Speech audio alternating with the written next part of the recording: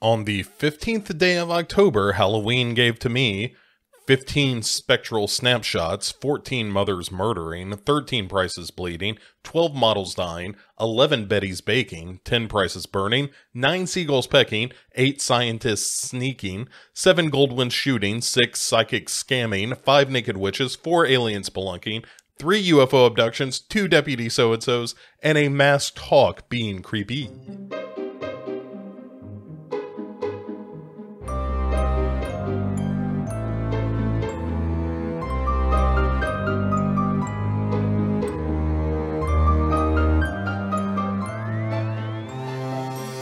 Hey there, welcome to another episode of the 31 Days of Halloween. I am your companion through this ghostly journey.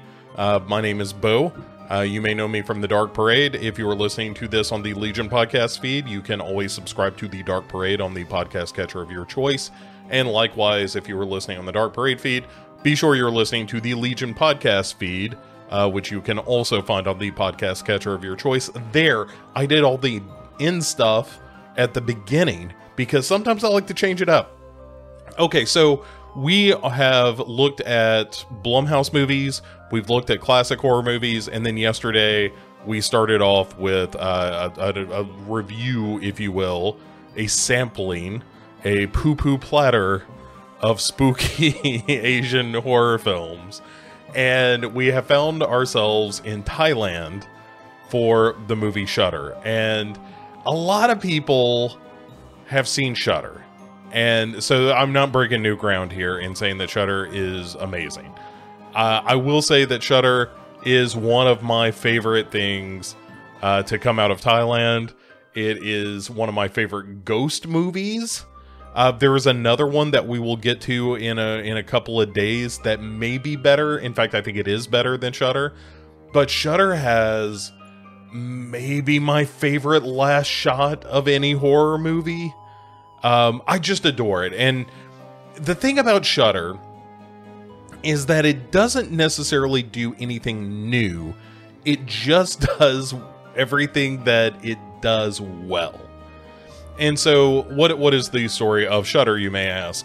So Shudder is a movie about a group of friends, and one of them's about to get married, and everything is happy and wonderful, and then one of the friends ends up committing suicide.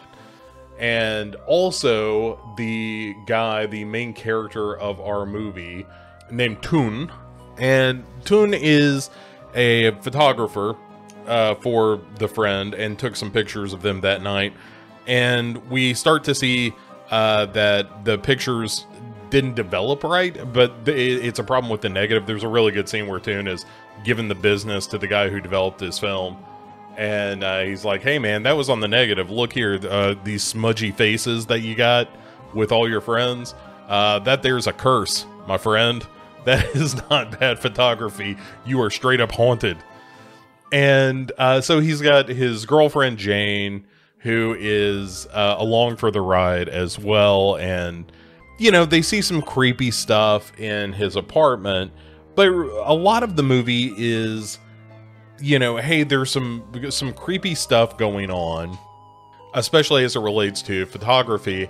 And, you know, the smudgy faces to indicate, like, oh, these people are definitely cursed and are gonna die. And trying to get to the bottom of it, like, why are we cursed? And there's, again, none of this is new, right? Like, this sounds like every Asian horror movie you ever saw. But there's a great scene where they go to a guy who specializes in spectral photography, and he runs a magazine where they doctor some images. But he says, like, yeah, we do that because, you know, we gotta sell some magazines here. But there's the real thing. There is such a thing as real ghost photography, and here, let me show you what that looks like.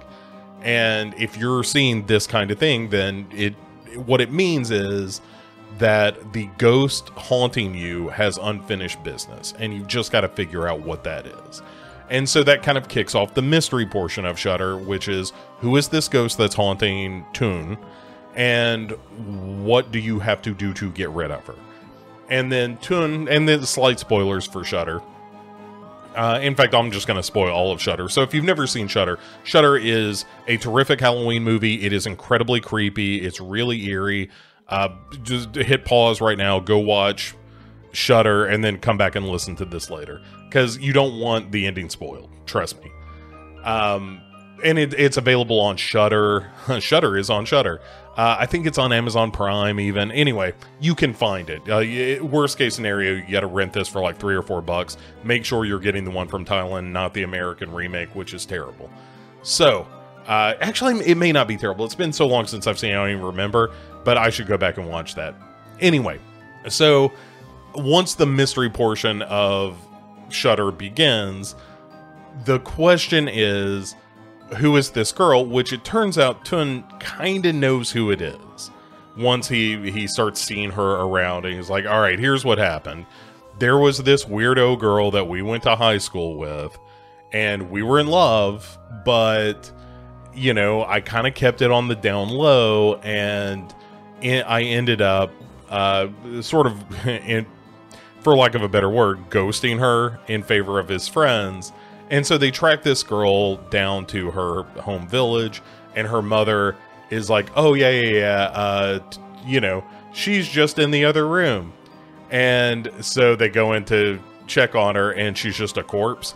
And they're like, holy shit, she is dead as fuck. And the mother's like, yeah, so here's what happened. And you get the part of the story from the mother, and then part of the story later from the local priest. And basically, she came home, she was despondent, she tried to kill herself, and ultimately succeeded. And I mean, it was just because she was depressed about what had happened. And the idea is like, hey, was this because Toon just kind of ghosted on her, or is this something more?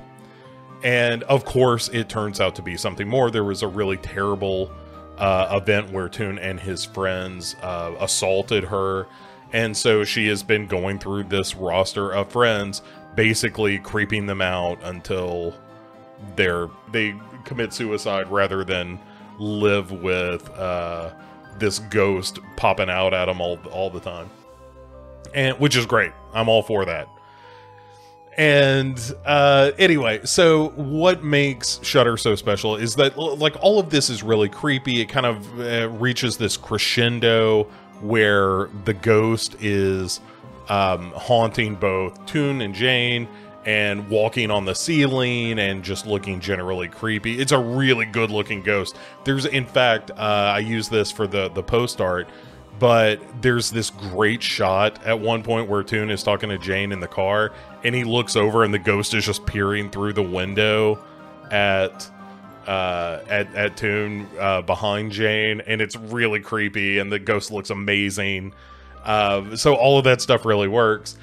And then there's they end up burning the body, and they assume that they have put the ghost to rest. And throughout the movie, Toon has been complaining about the fact that his neck is really sore. And so to get rid of the ghost, after they think they've gotten rid of the ghost, Toon is still feeling this presence, right? Like, there's still stuff popping off around the apartment. So he grabs his handy-dandy Polaroid camera and kind of mementos his way around the apartment, taking pictures, because the ghost will show up on the photograph, on the Polaroid. And nothing shows up until he happens to catch a picture that shows him his own reflection, and he sees that the ghost is sitting on his shoulders, which is incredibly creepy. It's so wonderful. And so there's, you know, him freaking out a little bit. He kind of goes ass over tea kettle off of his balcony, and he hits the ground. And the end of the movie is him in the hospital, and Jane is coming to visit him, and he's got part of his, you know, skull stitched up and stuff. So the question is, like, is he all there? Like, is he kind of brain dead, or at least brain damaged or incapacitated at this point? Regardless, if he has any awareness at all, the thing that you see as Jane pushes into his room and the door swings so that you see his reflection in the window is you see that the ghost is still sitting on his shoulders, presumably for the remainder of his natural life, and especially if he is in a position where he is incapacitated and stuck in a wheelchair for the rest of his life. That can be a very long time indeed, where this ghost just has the opportunity to torment him for a small eternity. And that is horrifying. I love that thought so much. Like, I mean, is it terrible? Oh yeah, you betcha. It is a terrible, terrible idea. But that's what makes Shudder so good. And again, I know I've said this a couple of times now. Shudder isn't reinventing the wheel here. It is telling a pretty traditional revenge kind of ghost story of these people did some fucked up shit. The person that died as a result of it is now haunting them. Fine. That is all well-worn territory. But what makes Shudder amazing is that the execution of it all along the way is really confident. It's really eerie. It is directed by Banjong Pisanthanakun, who also recently did the movie The Medium, which is also a banger. And he's a super talented horror director. I think The Medium is terrific. One of the best movies, especially foreign movies of the past few years, but one of the best horror movies in general. It certainly made my top 10 list last year. It's really scary. And that's a thing that he kind of excels at. Pisanthanakun, I think, is that he just knows how to make a scene tense and how to deliver on a scare without it being like, it's not super gory. There is nothing in Shudder aside from the corpse that you see at one point that's really, you know, like going for the gross out scare. It's just a good ghost film. And I like a good ghost story. Again, we'll talk about maybe my favorite in a couple of days.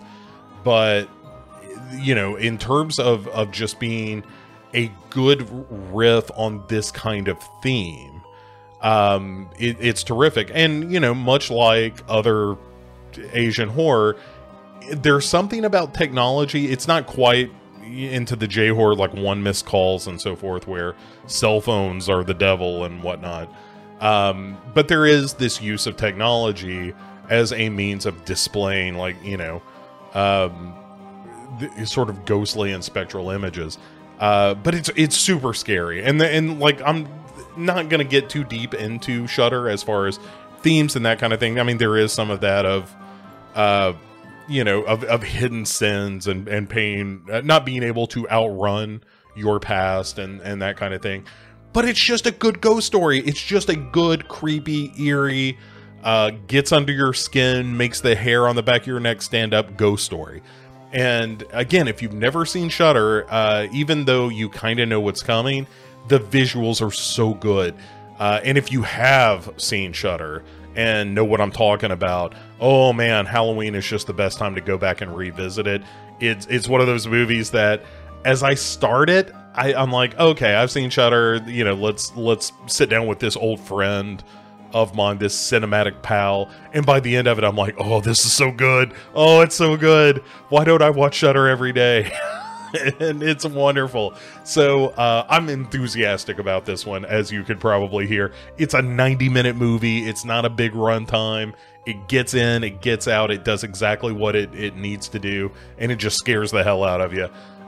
Don't watch the remake. As I said, at some point I need to go back and revisit the remakes of, like, you know, Ringu and Shudder and a bunch of those other J-horror films, but and Asian horror films. Shudder, obviously not Japanese, but you know what I mean. But yeah, accept no substitutes. Go for the original stuff, the real stuff, the one, you know, the uncut Shudder is what you want.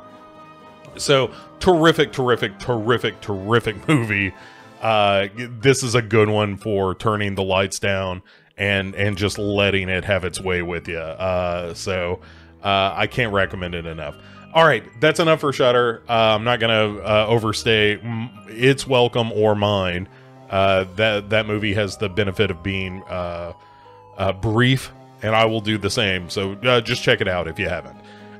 We've got more Asian horror movies to come. So we are just over 2 weeks into this. We're about at the halfway point. As of tomorrow, we'll be a little over halfway. I'm very excited with what we've got right around the corner. Some stuff I've never seen, some stuff I definitely have, and is just a wonderful buffet of horror coming our way. And we're gonna talk about it and have fun with it. As always, go to legionpodcasts.com, where you can find this post, and attached to this post are all the social media feeds. I definitely encourage you to follow Legion Podcasts at all of those, but also on the Discord server in particular. If you want to drop by, let me know what you think of these movies.